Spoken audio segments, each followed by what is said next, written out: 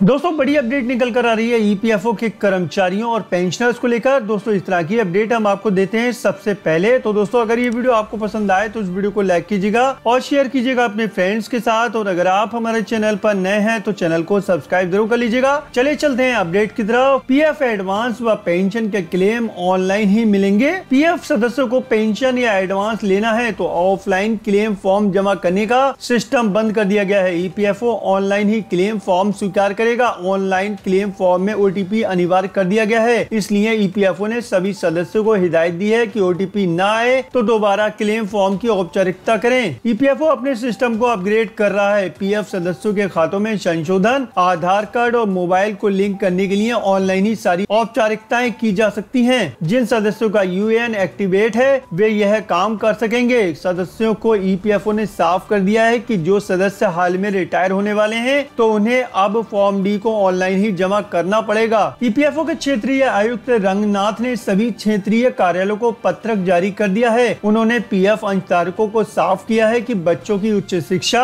बेटा बेटी की शादी, बीमार और मकान निर्माण के लिए एडवांस लेना है तो क्लेम फॉर्म ऑनलाइन ही देना होगा। साथ ही पीएफ ट्रांसफर के लिए भी ऑनलाइन ही फॉर्म जमा करना होगा। इसके साथ ही अंशधारक और पेंशनर अपना और अपने परिवारजनों का नाम, आधार और फोटो भी ऑनलाइन ही अपने पीएफ खाते में दर्ज कर सकेंगे। उन्हें ईपीएफओ की वेबसाइट में जाकर यूएन के जरिए अपने खाते में जाना होगा। पेंशनर अपने यूएन से अब जीवित प्रमाण पत्र के सत्यापन के लिए ई साइन भी लोड कर सकेंगे। किसी भी सदस्य को अब क्षेत्रीय कार्यालय नहीं जाना पड़ेगा। तो दोस्तों बहुत बड़ी अपडेट निकल कर आ रही है ईपीएफओ की तरफ से। ईपीएफओ ने ज्यादातर सभी सुविधाएं अपनी ऑनलाइन कर दी हैं। अब आपको ईपीएफओ कार्यालय में बार बार चक्कर लगाने की जरूरत नहीं होगी। आप अपने सभी काम ऑनलाइन कर सकेंगे। और दोस्तों अब आप लोग कमेंट करके मुझे बताइए आपको ईपीएफओ की यह सुविधा कैसी लगी। और अगर ये वीडियो आपको पसंद आया हो तो जल्दी से इस वीडियो को लाइक कर दें और शेयर कर दें अपने फ्रेंड्स के साथ। और अगर आप हमारे चैनल पर नए हैं तो चैनल को सब्सक्राइब जरूर कर लें। वीडियो के ठीक नीचे एक लाल रंग का सब्सक्राइब का बटन दिख रहा होगा, आप उसको दबाइए और दबाने के बाद एक बेल का आइकॉन आएगा,